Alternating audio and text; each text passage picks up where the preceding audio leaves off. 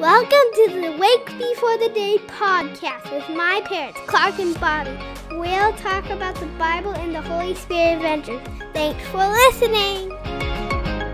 Hey, what's up, friends and family? Thanks for hopping on the podcast. And Hey. you know, it's your Monday, and so you know I got another very special guest in the house, our very own Rachel Thomas. Hello. Hello. All right, Rachel, I've said this, I know for those listening, you're like, all right, he's saying it again.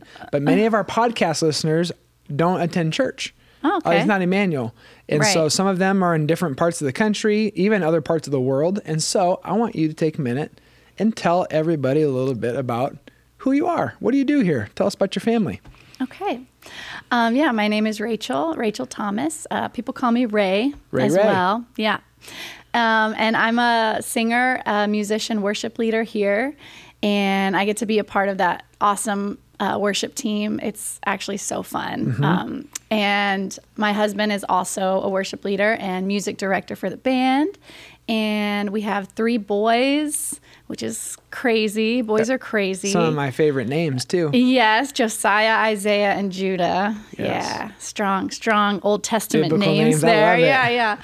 love it. Yeah. So I mean, I don't know what more. about me? Rachel and Q, I guess on one hand, we have tons of talented musicians, but you guys just continue to blow me away with the amount of like talent and giftedness God gave you.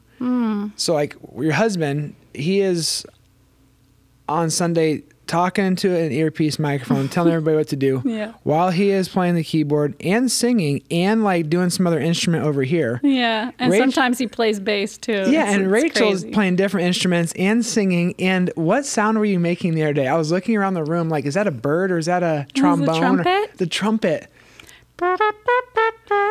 Yes. I'm looking around the room Secret going, hidden talent. Yes. Yeah, going, It's not very hidden though. what- Everybody, like I just do it all. I bust it out all the time. I'm glad you when do. I get bored. But I was a newbie at the time because I'm going, where on earth, who's playing a trumpet? Like, is there some kid in the You corner? really had never heard me do that? No, I hadn't. And so I was Wow. looking around and it took me a while to realize, oh, it's Rachel on stage. But everybody else didn't even pay any attention because they hear it all the time. Yeah, I do it all the time. They're just like. Oh, they just, I was so confused. I was Yeah. so confused. But Yeah. anyways, as you read and write and create songs, I'm Yeah. just curious, how long does it take you to write a song? It is like so different. Like I can literally sit at the piano sometimes and like I wrote a song to like Psalm 103 verse 1 through 5 and it like literally came out as I was playing. Like I didn't try and write it. When did you write that, by the way? A couple months ago. You should give it. I think Andy Hernandez is preaching on Psalm 103 verses 1 through 5 in July. Okay. So tell Cool. him. Yeah, remember that. So sometimes it literally just comes like that, or like Okay. I'll be in the shower and like a whole chorus will come, Cool. and then later I have to like flesh out the verses, which can be really hard. So then sometimes it's like one part of the song comes and the Okay. other parts come later, and then sometimes like the song that I actually have out on Spotify that I wrote for my husband, Yeah. that took like months because I Okay. had the chorus right away, but like fleshing out the lyrics, Mm-hmm. I normally come up with the musical ideas first, like the melodies, like kind of catchy, Mm-hmm. Yeah. but then the words can take a really long time, Okay. especially if it's like something important, like what I want to say to my husband about our love story. So it's like, Yes. yeah. So it just depends. It can be like a day or like months. Oh, that Yeah. is so cool. Yeah. That's so cool. So have you always known you wanted to be a worship leader? Yeah. Well, I didn't know for sure like I wanted to be a worship leader kind of as my profession, but I knew that I wanted to be a singer for Okay. sure. Like at age, it was a 5th grade talent show that I Nice. decided. What did you sing? I sang "My Heart Will Go On," Celine? Titanic, and literally Celine like Dion, the my people. It was like a moment. Okay, I know it sounds crazy, but it was a moment in 5th grade. The whole place like standing ovation. I swear, I went somewhere else when I sang the song, and it was just me and my mom accompanied me on piano. And like years later, when I got to high school, so I left public school. I was in public school, elementary, left for like 3 or 4 years, came back for high school, and people would be like, yo, that's the girl that sang Titanic. Like, they knew me. As Titanic girl? Yes, from like 4 years before. That's so cool. Because it was just a moment. And I remember after that, I thought, like, I want to do this for the rest of my life. Because before that time, I would get really nervous before I sang and like even have like stomach issues, be like really almost sick. Oh, no. But for some reason that time, it was like, I don't know. And I did grow up singing in church. So I was always like leading worship, or a lot of times I would do like the special song. So I'd come out and like do the like, you know, Jackie Velasquez and like Crystal Lewis and all those people, Rachel Lampa. All those people, like I would sing all their like new songs at church. And then I started like writing some songs and would do that at church. Cool. But I didn't know, I didn't know if I'd actually, I like swore I would never work at a church or marry anyone that did though. That was like a promise I made God in college. That's where there's an old saying, it's like, you want to have God laugh, tell him your plans. Tell him your plans. Thing? Yes. Yeah. Oh yeah. It was like, for sure. Like, I might sing at a church occasionally, but I will not work at a church because I grew up in it and I was like, oh, this is just too much. But I was at some really unhealthy churches early in life. So it's been a great experience since I have been working at a church. For sure. Yeah. Okay, cool. So then let's say, I'm going to flip the question on you. If you weren't a worship leader and your kids are raised or whatever, and you could have another occupation and you didn't have to go back to school, you could just have it. What would you want to do? Any other job? Yeah, I've been thinking about actually music therapy. Ooh. So like working with people with disabilities or like people in hospital settings or kids with special needs and doing music with. I'm actually still looking into it as maybe like something to do as well. Yeah. As what I do. Do you ever watch the show This Is Us? Mm-hmm. Is that what Kate does? Show. No, but she does music, but it's similar. Therapy with handicapped kids? Kind of. Yeah, I mean, she works at a handicapped music school. But yeah, it would be similar to that, but it could be like a whole range of things. It could be people like really emotionally disturbed, or it could be like to help elderly patients with their memory. Ooh, that's cool. Like using music as a way of remembering, or using music as a way of teaching like speech to kids who like can't speak. I should do that. Remember where I put my keys. Yeah. Come on the top of the fridge, and I somehow always forget, and I lose them. Channel your inner boy band. Yeah, for sure. Channel your inner boy band. Tearing up my heart. Okay, I like that. That's really cool. Yeah. I hope you explore it and see what's up with that. Yeah. That's awesome. Awesome. Well, hey, let's dive into the scripture.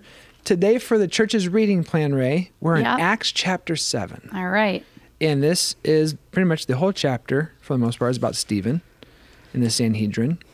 And I'll just kick it over to you initially. Like, what stands out to you from this reading today? I mean, Stephen pretty much just stands up and, first of all, like, I just feel like he was very bold in that he just gave a whole summary of like the whole Old Testament. Oh, yes, he did. And it was very well narrated, and the summary was just like incredible. And I'm literally reading, I'm like, wow, like, I feel like he was telling the Sanhedrin who was accusing him of blasphemy, like, this is how well I know the story of God throughout history. Yeah. Like, first of all, as you come at me, just know that I know all of this. Like, I've studied this too, you know? Like, I'm not just walked on or something. Right. I know what I'm talking about. And I was impressed with how well he knew scripture, and just, again, remembering how important it is to know, like, really have that in you and have that like summary kind of understanding of the story of God, not just like little verses here and there, but like really have the story. For sure. You know? So I was just impressed with that. And I thought it was also like, you know, a way for him to then get to the point that he wanted to make. But first he had to just let them know. Yeah. Like, I know you guys are all scholars in this, but I am too. Yeah. Because I think what's being fought about when he is seized in chapter 6 was basically like, what's real worship? And they were claiming you're blaspheming Moses and the Old Testament law and what real worship is supposed to look like. And it's basically, like you said, he gives them the whole Old Testament narrative here. But then for me, what stood out kind of towards the end of it is in verses, like verse 49, for instance. He's talking about like the temple. 48, 49. He says, however, the Most High does not live in houses made by human hands, as the prophet says. Heaven is my throne, and the earth is my footstool. What kind of house will you build for me, says the Lord? Or where will my resting place be? Has not my hand made all these things? So like essentially what he's saying is, it's so much bigger than the temple building and all these Old Testament rituals you guys are following. Yeah. Because Jesus taught us that worship is worship in spirit and truth. Yeah. Right? To the woman at the well. And so he's saying, you just got to get your head outside the walls of the temple. Yeah. God made the sun and the stars and the moon and ultimately people. Yeah. Like made in the image of God, that's a temple. Yeah. And we're called to be worshipers of God, which is, you know, and then he drops verse 51 on them. Really slapped them. Stiff-necked people. Yeah. Your hearts and your ears are uncircumcised. Tell our kids that next time they don't listen. Yeah. Stiff-necked boys and girls. Uncircumcise your ears. Come on now. Yeah. I mean, he does not hold back. He definitely like tells them what it is and what they're missing and how like basically you guys are missing it. Like you are missing the main point. Yeah. It's just so, and it sounds so much like Jesus and what he would say to them as well, you know? But yeah, he definitely didn't hold back. He definitely went. Yeah. I feel like he's cracking down on the whole circumcision, Old Testament law, ritual, temple, because I'm thinking of Acts 2, which we just read last week. And that is talking about how now like this promise and the gift of this Holy Spirit at Pentecost is given to every man and woman, every boy and girl that's in the Christian community. Yeah. And so he's basically saying like, it's about your heart. Yeah. It's not about whether someone's circumcised or not, or about whether you have read all these books and have memorized. It's about like being a real worshiper of God. Yeah. And I really took that away. Just like, that's a good point to remember there. Yeah. When it comes to like Stephen and being bold to like, I don't know, share the faith and walk in grace and truth. You know, you kind of brought that up saying that stuck out to me. Just as you walk in grace and truth, what do you think about that? And Stephen had a lot of courage standing up to these people and not backing down. I think it's easy to like gravitate toward one or the other. I think what did you say you are? I think I'm more like lean towards grace. I would say I'm more truth. Like, I'm always like, I'm looking for a way that I don't have to dress anything head on or like ruffle any feathers or confront. Like I do a lot of avoiding conflict in my own life and with I think even like within myself and with those closest to me, like even in my family. And that's just something that God's been convicting me of, that like you can't live in grace and the fullness of God without truth. Like you have to have both. Yes. And it can't just be love without truth, because then it's not even really grace. Like sometimes when I've apologized for things that I haven't meant, that's not even an apology. Yeah. Like that's actually a lie. You know what I mean? Totally. So you can't even walk in grace without there being truth at the same time. So I definitely saw how he was just unwavering to speak the truth. For sure. When he was asked. I mean, they asked him. Yeah. Like, okay. I'm going to give you my answer. I'm going to give you my answer. Yes. Like, I hope you're ready for it. That's true. I have like that old image in my head. I mean, theologians and pastors have used it forever, but like of a rowboat. Like if you just have grace, you're basically rowing with one hand and you're just going to be going in circles. Yeah. Or if you just have truth, you're going in circles. But when you have grace and truth is when you're able to like move forward. Actually go. Yeah. Go places. Yeah.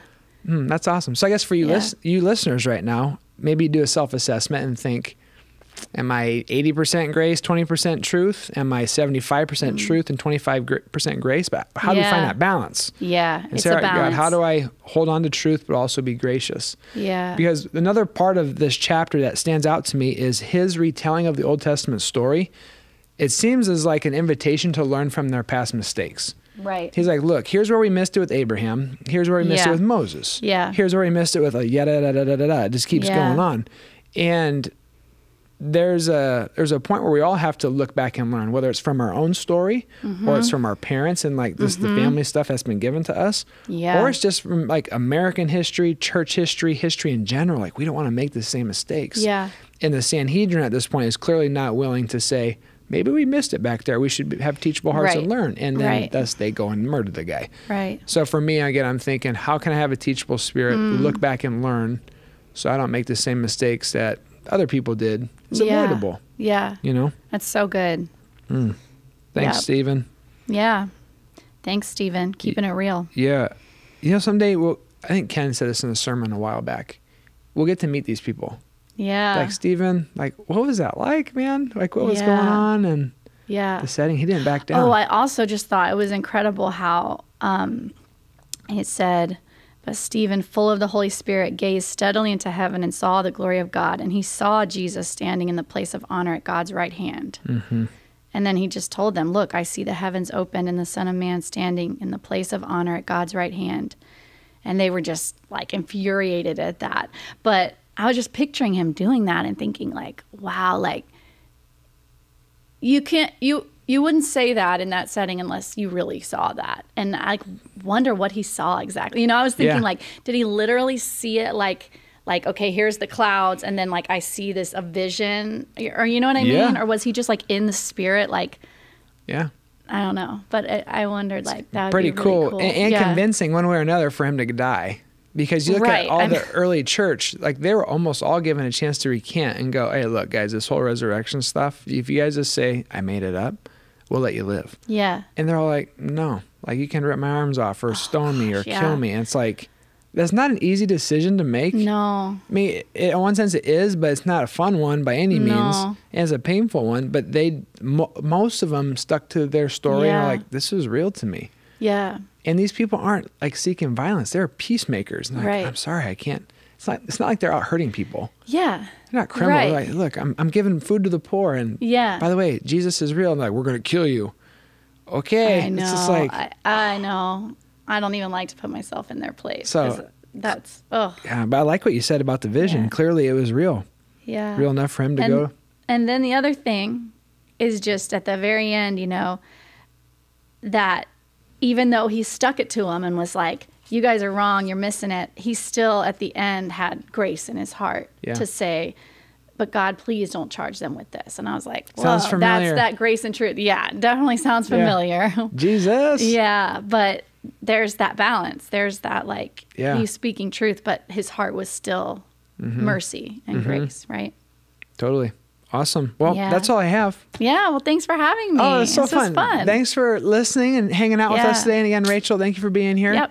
I'm cool. Excited to learn more about music therapy too. Yeah. That sounds cool. I'm still learning about it myself. For sure. I'm intrigued. All right. Well, thank you. And to everybody else, we'll be back Wednesday and Friday the rest of this week. And Wednesday nights, right? It's 2 days from now if you're listening live. Yeah. Rachel often leads our prayer and healing and worship service. Yes, come. So if you ever want to come rest or you want to pray and do some artistic creativity, Nora's got the art station set up. Such a powerful time, really. Yeah. You're invited, all right? So God bless you. Have a great week. Bye.